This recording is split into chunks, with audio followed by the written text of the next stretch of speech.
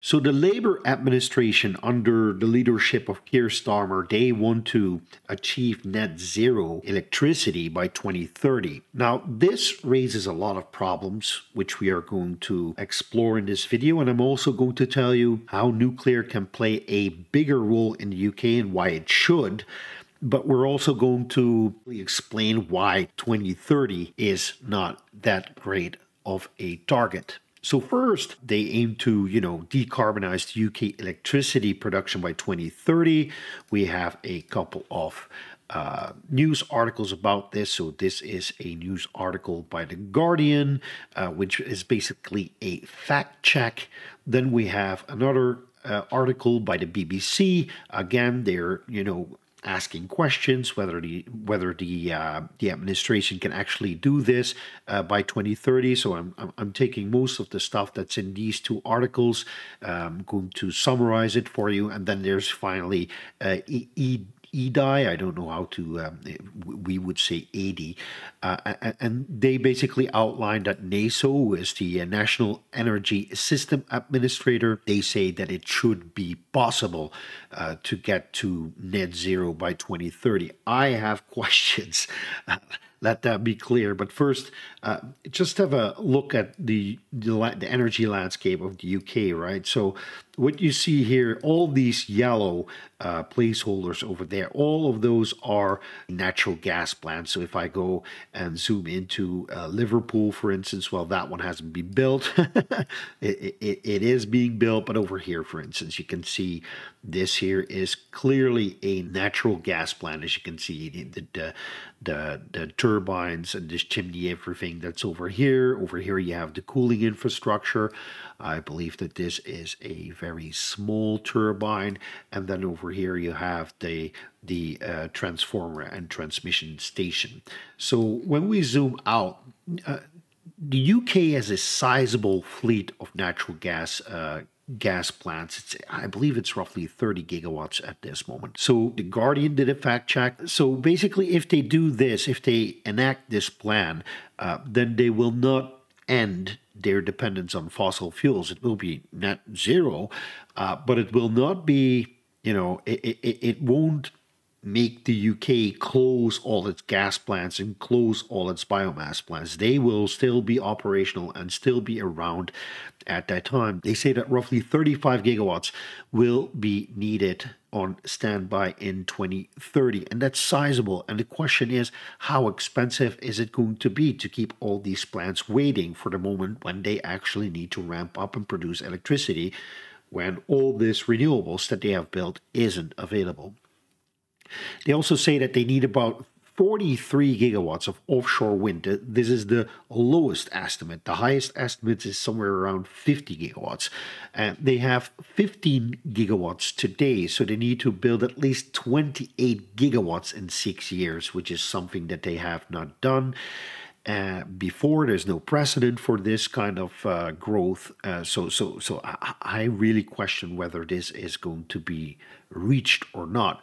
And the other big thing is they need 3,800 kilometers of new power lines. This is not even distribution. This is just transmission, high voltage lines. So 1,000 kilometers over land and 2,800 kilometers offshore. That's basically cables lying on the seabed, being very vulnerable for whenever Russia decides it wants to wreck the offshore infrastructure. And they also only account for 4.1 gigawatts of nuclear. And why that's relevant is something that we are going to see later on.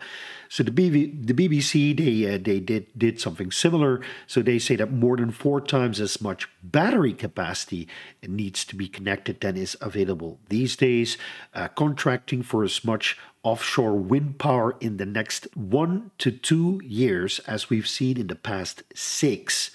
Achieving carbon capture and storage targets using technology that has not yet been delivered at scale, which is very important because, everybody's talking about CCS, so, whether this is a big thing or not, but at this moment, it's just dead on arrival. And this one is especially juicy. So they need a 4-fold increase in flexibility of demand. flexibility of demand, getting the retail market to respond to price signals using smart meters that actually work.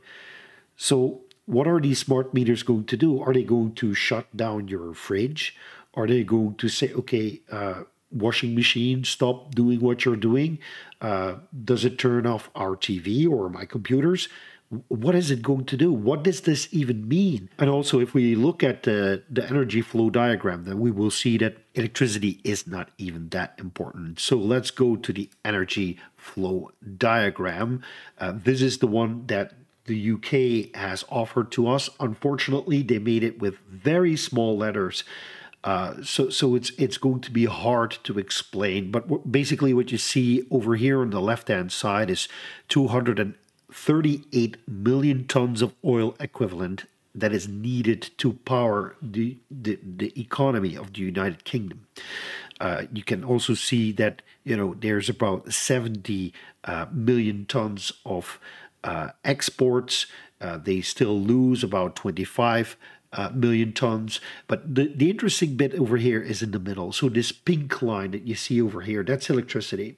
And if you compare the pink line to the purple line is gas. So you can see a lot of this gas is going into domestic and into the industry.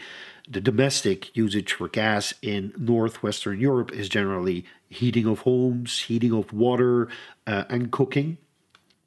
So there's more gas going into these homes than there's electricity, which is what you usually see.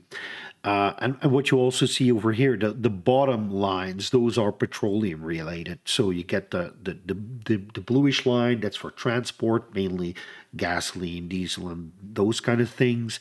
And then you get your oil refineries. That's also a way to export energy, which is happening in the UK. And finally, you've got your crude, which is the green. So if we go to I've tried to simplify this picture a little bit. So what you see over here is this is the primary input, 238 million tons of oil equivalent. Needed for non-electricity is 178.4, 70 of which is exported. You also have 42 million tons of oil equivalent in losses, which is a lot. You need roughly 51.2 million tons for electricity production, and you only effectively use 27 million tons. So if we go to the 27 million tons and you divide that by the 238.6, then you get 11.3%. So electricity basically is 11.3% of all the energy that gets put into the UK economy. And this is really a big deal. So yes, if you can manage to decarbonize electricity production by 2030, that still doesn't mean that you have decarbonized your economy. Far from it. You're still a long way away from having decarbonized, your economy. So what I believe is that some of these people are they're trying to celebrate too early. Because a lot of this stuff still will get electrified, which will, again, add more demand on the electricity side. It wouldn't surprise me in the least if the effective electricity usage would double by 2040 or maybe even triple.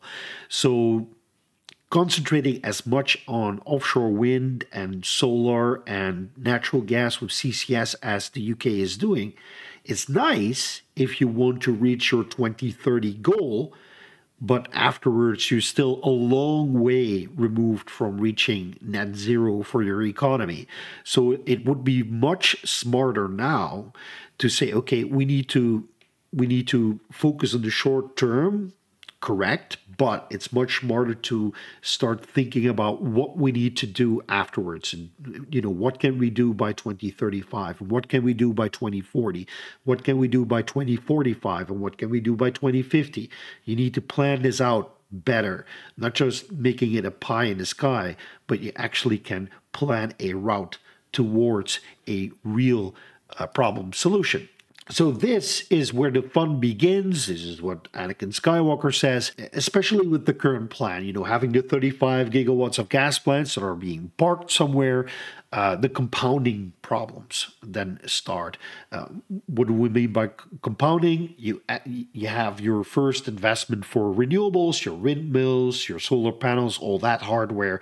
That requires a large chunk of money in order to get built. But in order to make sure that all these windmills and solar panels get attached to the grid, to the end user, you need a lot of transmission lines. Another chunk of money that you need for that investment. You need a lot of distribution lines in order to make sure that everything branches out, that the capacity is there when needed. Another chunk of money that you need to put in. You also need to have your backup, batteries and such, which is going to add another chunk of money.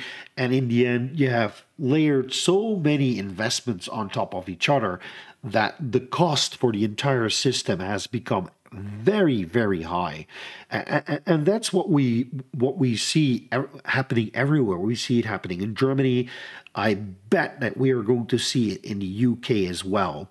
So the issue here is, why don't they see this? Why do they keep heading in this direction? Well, if they think this through from critically, they see that they might be on a rightish path, but they're not on the right path, right? So that's why I always say, okay, why not include more nuclear, right?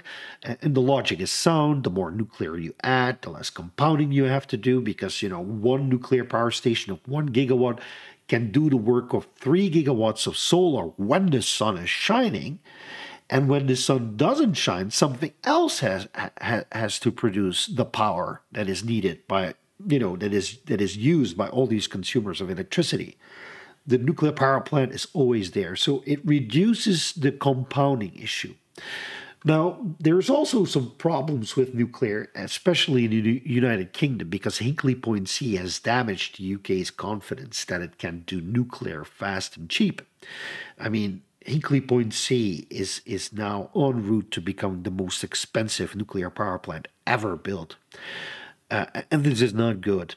And this is especially bad if everybody then gets put off by nuclear. So if you want to talk about nuclear as being a solution, everybody brings up Hinkley Point C, and that's basically where all the discussions then end. You either double down, you're going to say, you can do better, and the other people say, listen, it's eye-wateringly expensive. And there's just no solution in sight. So what I would do, if you would ask me, I would commit to roughly 20 gigawatts of nuclear power in the UK. I think that 20 gigawatts should be doable. And that's roughly 5 times as much nuclear as is, as is being planned for in the 2030 number.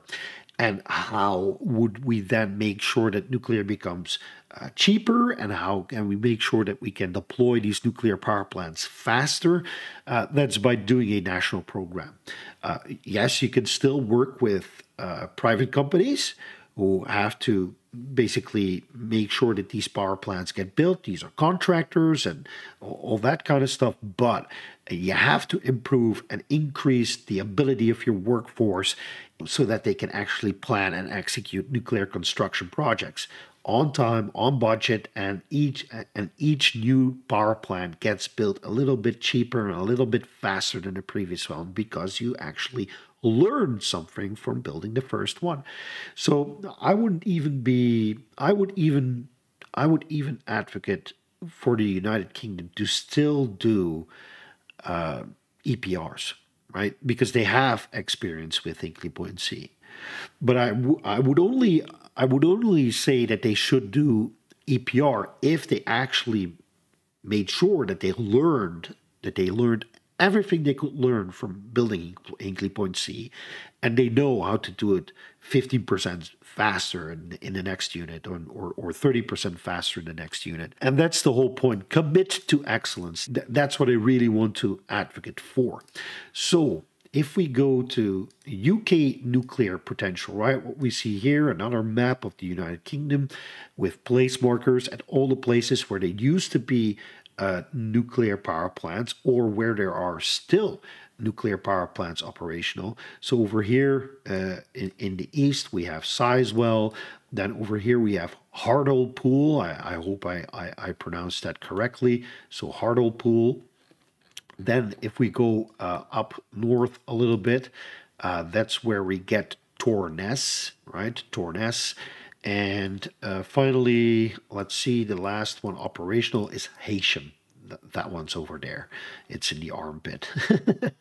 Haitian, right? So these are the only operational nuclear power plants in the UK.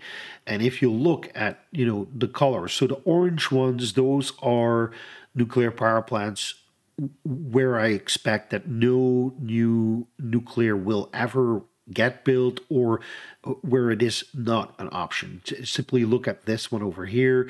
It's built quite away. It's built, quite a little distance away from the sea. It's suboptimal. You really want to be right next to the water, and you want to have access to cooling water. So over here, down here, this is Wilfa. We do know that they really want to build 2 large units here somewhere. So that's why I made this one purple, and that's the explainer for why there are purple markers on there. Those are the places where we can expect that they will build new nuclear power plants in the future. So over here you have Bradwell, right? This is the Bradwell nuclear power station. Then we have Dungeness over here down in the south, right? Dungeness, and there's plenty of room over here. So maybe they can realize a new nuclear power plant over here, or maybe somewhere else. In any case, this is Hinkley Point C. This is the largest construction project. As you can see, they already are finishing the containment building of the first unit, and then the second unit will get its containment dome, which is currently being constructed over here. So as you can see, many of these components that are eventually put onto these reactor buildings are actually constructed on site. So I think that there is plenty of potential for the UK, especially if you take into consideration all the other plants that have been shut down or are shut down. For instance, over here in Wales, right over here, there used to be a operational coal-fired power plant. I believe that one is no longer in use. So maybe you can build a new nuclear power plant over there. Over here, this is interesting, right? This is quite small, but if we go over here, so this is the Medway over here. This is the Thames, right? That goes to London. This is the Medway, and there's a lot of power and energy infrastructure over here. For instance, there used to be a power plant over here. There's still a gas plant over here, as you can see, but you might as well build a nuclear power plant at that location, or over here, right? Kingsnorth substation. There used to be a coal plant here as well. These are interesting sites where new nuclear power stations could be realized. So getting back to the numbers, how much nuclear is left, and this is really a sad story because it doesn't look good for nuclear at this moment. Online, we still have roughly 6 gigawatts, but 5.3 gigawatts is about to close before 2030.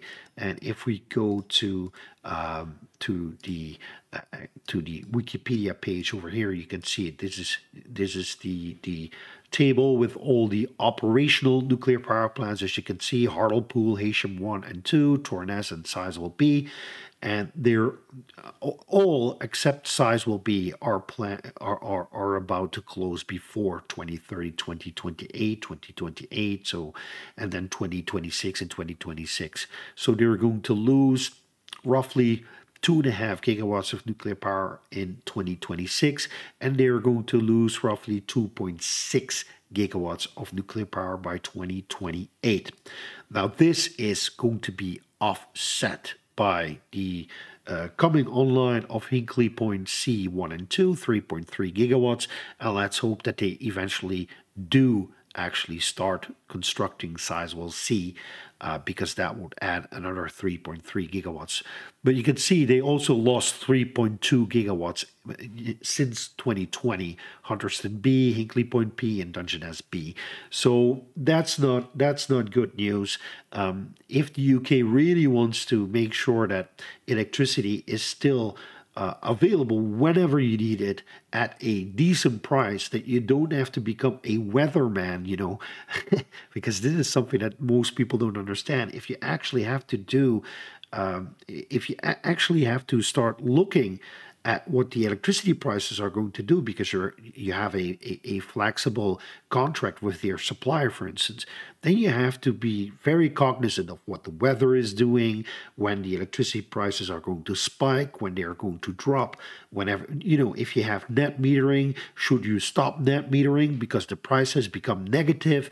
I mean, these are all very real and tangible questions at this moment, real relevant questions, because that's what's happening in some places. Some people have these flexible contracts already, and they really need to switch off their PV system when they notice that the prices go negative, because otherwise they should be paying back to their net supplier.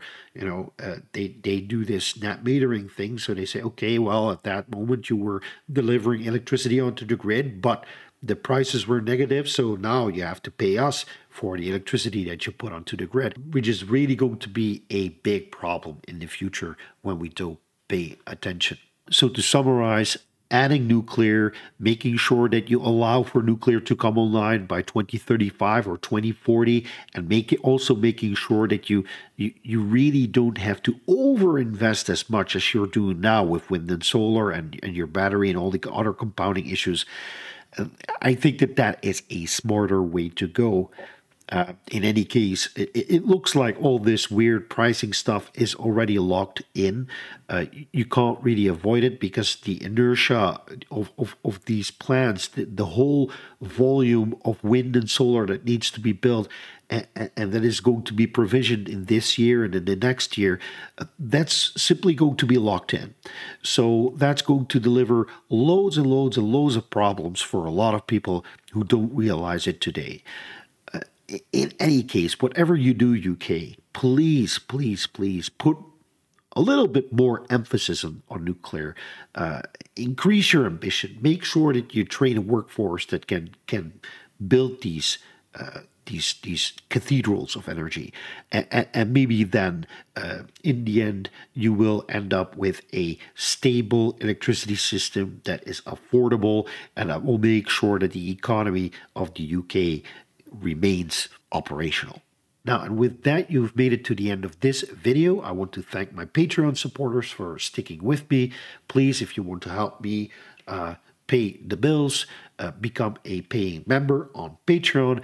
And if you want to add something to the discussion, please let me know down below in the comments. Leave a like and subscribe if you haven't already. Thank you all for watching. May the strong force be with you. Bye-bye. Wow.